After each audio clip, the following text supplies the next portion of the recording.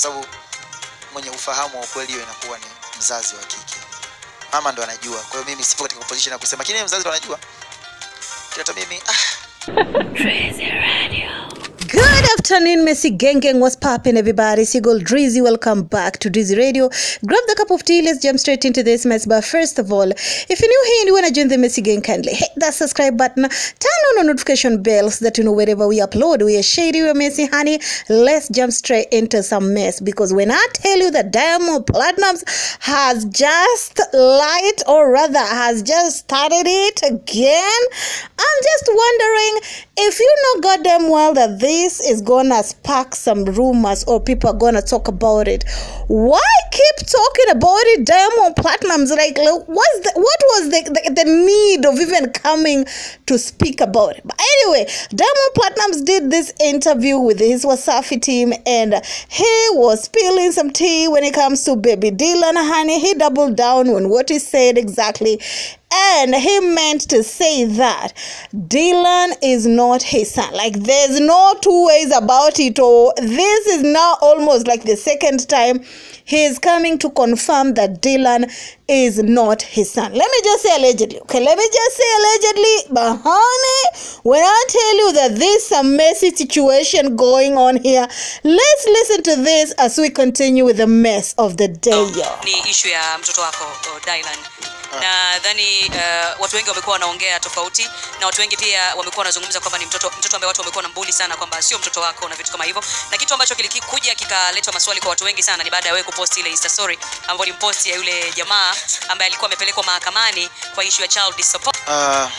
Swali zito sana, lakini tu pengine limuulizwa wakati si mzuri.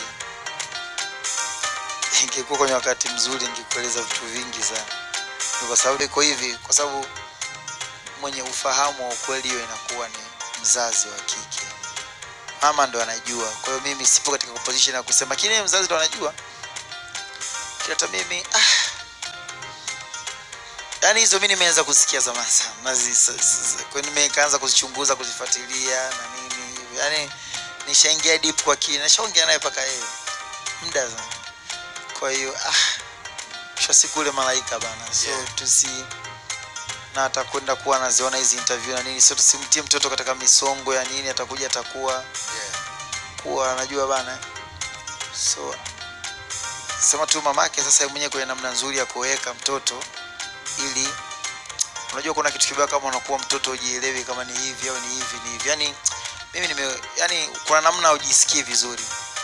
Hata hiyo kweli au sio kweli, ila kuna sababu ambayo pengine wenda ndio inapelekea kupeleka kwa hivyo. Unaona asiende kusema mtoto alilomi sasa. Au asikupiga za mtoto alikadomomo au anajua hivyo.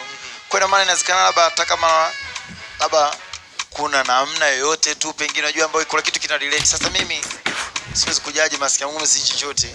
Mimi mwenyewe baba yangu ndio mjua kubwani. Sitaki kwenda kujifanya. Honey, baby, like I couldn't post the entire interview due to copyright claims, but honey, those were the most important questions, because every time it was being asked about this boy, he was either playing dumb, or when he answers something, he will answer something indirectly.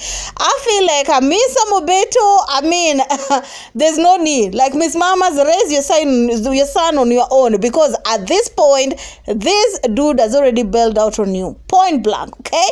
He even had as an audacity to say that Dylan reminded him so much of himself because he only knew his dad when he was older. Meaning that he's insinuating that Dylan is not actually his son. Tell me what you think down in the comment section. What's your take on Diamond Platnumz after listening to this interview? Okay, the entire interview is at, of course, Wasafi, but you know, over here we go chambua, honey. I just wanted to put this one on top so that, you know, I can compete with them big as YouTubers, honey, for the views.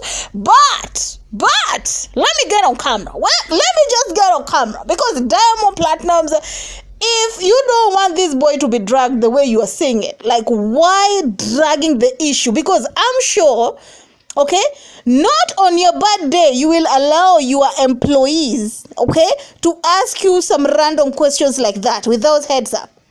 Okay, I know the thing was live and all, you know, no time for all that, but I'm sure you knew what they were going to ask, and I'm sure they asked you before they ask it, because you are the boss and they wanted to ask you if you're cool with whatever it is that they wanted to ask you.